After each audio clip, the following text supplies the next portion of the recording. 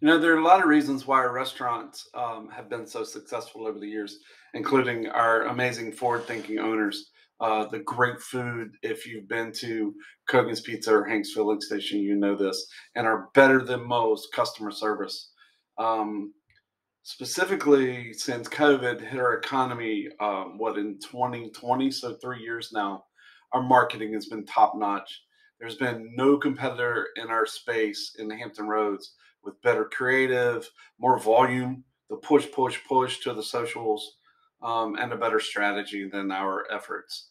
There have been many restaurants and bars that have failed, and we didn't because of things like this. We survived, we beat our competition, and now we thrive thanks to our communication efforts.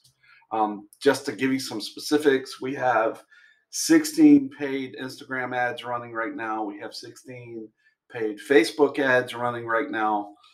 For the month of February, we produced 80 unique ad spots to the socials. So I'm calling the socials our website, which kills it in SEO. Don't forget SEO.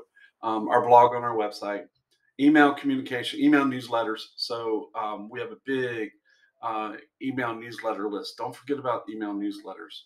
Um, and Twitter and Facebook and Instagram, we are on regularly. Facebook and Instagram, we're doing reels, we're doing normal posts.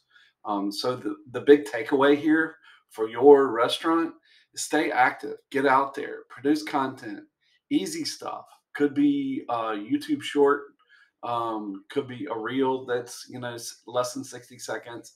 It could be photos, still photos of your fabulous food or your people or your restaurant or bar or drinks. Um, but the bottom line is just get out there, just do it, just go, go. Don't be scared. Just start producing content and get it out there so people can see you. Take care.